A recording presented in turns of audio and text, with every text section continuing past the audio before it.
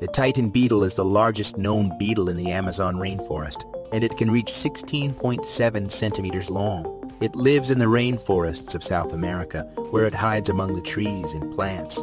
It is said that their mandibles can snap pencils in half and cut into human flesh.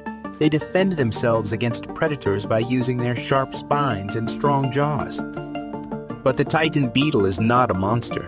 The adult beetles do not eat anything, but fly around looking for mates. The females lay their eggs inside dead or dying trees, where the larvae hatch and feed on decaying wood below the ground. They may stay inside the wood for several years, until they are ready to transform into adults. Sadly, the Titan beetle is threatened by the rapid destruction of its rainforest habitat.